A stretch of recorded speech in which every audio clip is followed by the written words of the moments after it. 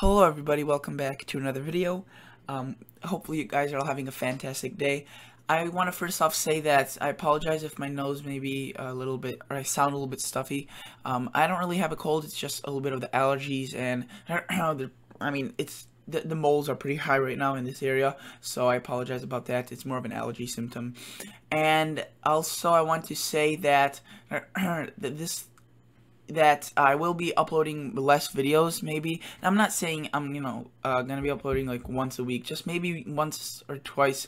I will be, missing my daily upload, or sometimes not even, go on for 4 days or 5 days. That is not because, I choose not to, it's because of school, and I know you won't really mind because, I've been pretty,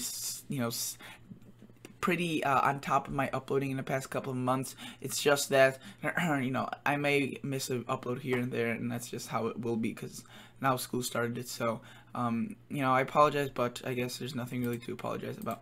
But let's get into this video. Before we do, however, I want to quickly say consider subscribing, consider liking the video. Again, I appreciate all of your guys' support. Consider liking the video. Consider dropping a comment that is nice or constructive I can't say it. You know what I mean. Thank you. So right now we're looking at the Enso, and yes, this is an Enso discussion. So this will be a video about this, and you can see that Enso neutral conditions are present right now. So last time I made a video, it was still the El Nino conditions were still present. So yes, if you aren't updated about this, El Nino is no more. No more El Nino is in the El Nino conditions are gone. It is, as you can see right here, updated. I think this was updated August 12th. Yes, it was. So not 2 days ago as I'm recording this, and you can see that Enso neutral conditions are present, and that is I'll explain what that means in just a minute, but basically I want you to also know that it's most likely to continue through at least fall. Winter, we'll see. There could be more of a La Nina pattern or an El Nino. It really depends. That's why if you live in a northwestern part of the United States, I am a little bit more skeptical about about your winter. It's kind of, I answered someone's comment and I said it was kind of like a coin toss because it is. If a La Nina, more of a La Nina pattern takes hold, then the Northwest, sorry about that, the Northwest will be chillier. The cold air will be more prominent and you will be seeing more snow. However, if the neutral conditions are more present, then you're more likely to see more warmth and less snow. So that's just a quick little thing I wanted to point out. So this, if you wanted to go to this, just type in Enso Outlook. I also apologize if I've been saying ENCO. I've always said that when I was a little kid, and I've said that on all my videos when I was 2 years ago until I literally realized it's an S, and I always get my C's and S mixed up for some reason. That's just the way I am. So Enso, that's how you say it. And this website, you just type in Enso Outlook, you'll find this. It's probably the first search result, and I mean it's amazing. There's so many things here. Honestly, I'm gonna admit there's some things on here that I don't even know what they exactly are for, but mainly the most important things I do know. But I think there's like 30 or 40 slides on here, so I'm not going to be going over all of them because that's just way too many slides, but I will point out the most important features. So here is the Nino regions. This basically is not too important when talking about a neutral or a La Nina or an El Nino. Maybe mainly I meant to say this is used when we are looking at a possible El Nino Modokai or Modokai, and that is when it's warmer across the Nino 3.4 and parts of the Nino 4 region, but then it's cooler on both sides, and that is kind of a modification of a regular El Nino. That's if you remember what we were looking at last year. Last year's pattern was very similar to a El Nino Modokai, or at least that's what it seemed it was going to be, but then it just turned into an El Nino. So that's what that's used for. Here's just the sea surface temperatures, departures in the Pacific during the last 4 weeks, but it's basically showing how the water temperatures have changed across much of the country, and you can see here's the whole ocean, all of the oceans. May not seem like this is the whole map of the world, but it is. You can see that it ends in Europe right here, and it picks right back up, and that it goes through Eurasia, Asia, East Asia, and then or West Asia, and then goes into the Pacific Ocean. So this I don't really want to focus on this because it doesn't really affect what I'm trying to tell you guys in this video.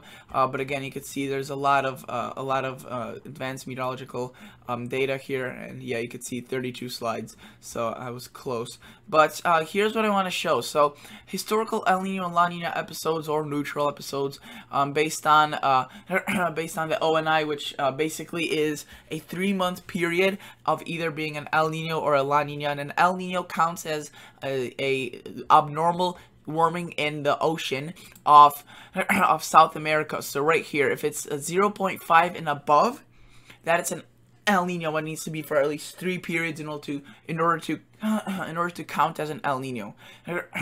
And a La Nina is the exact opposite. It needs to be a negative 0.5 or cooler in order for it to be a La Nina for, again, 3 months, which is the ONI period. And right now, it may look like if it's in a La Nina because you see those blue colors, but it is a little bit warmer out here and across the further western Pacific Ocean. But, you know, it's still a neutral pattern. It's, you know, I say still because many people looking at this would think it's a La Nina. And that's what I'm saying. I think a possibility of La Nina has gone up ever since a couple of weeks ago, even like a month. But I still think for fall, it would most likely be a neutral. Winter, it's a slight chance it could be a La Nina. It's definitely higher than what it used to be. But I still do think that it's going to be a neutral for fall and winter. But what does that mean even? You know, what does a neutral pattern mean? And that is basically, again, where it's between that negative 0.5 and plus 0.5. So it's not an El Nino or a La Nina. It's one of these, basically. You could see either slightly negative, slightly positive, but again, between those 2 points. And if we were to look at some memorable years in terms of great snowy falls or winters that a lot of cold shots, a lot of snow systems, and abnormally chilly conditions, we noticed 2013, 2014.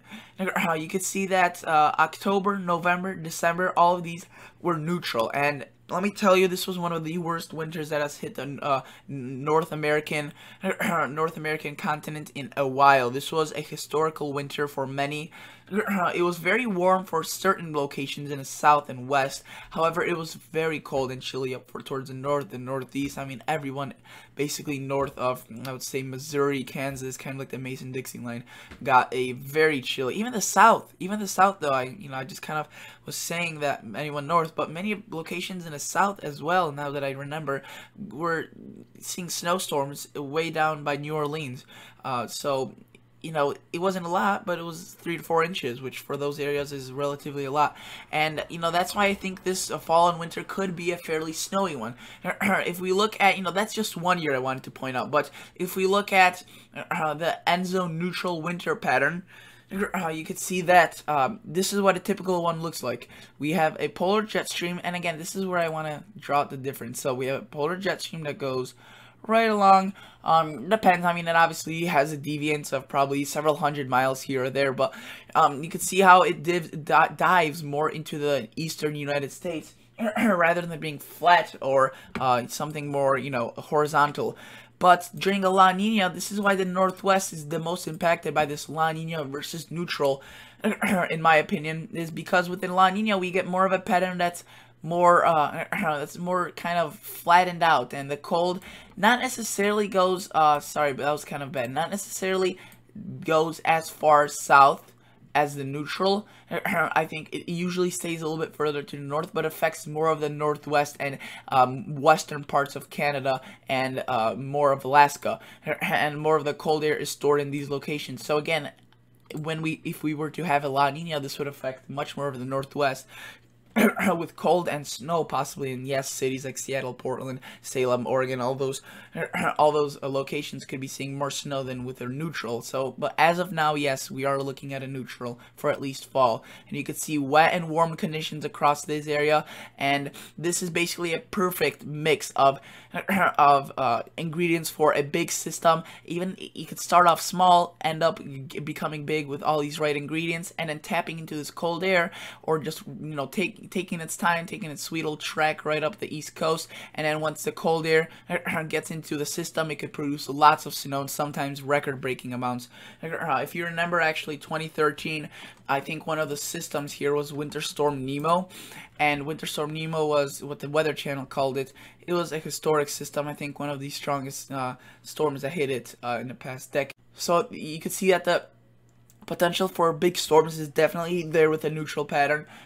So if you live in the northeast, you definitely more would want a neutral pattern. If you live in the northwest, you'd more want a La Nina for cold and snow.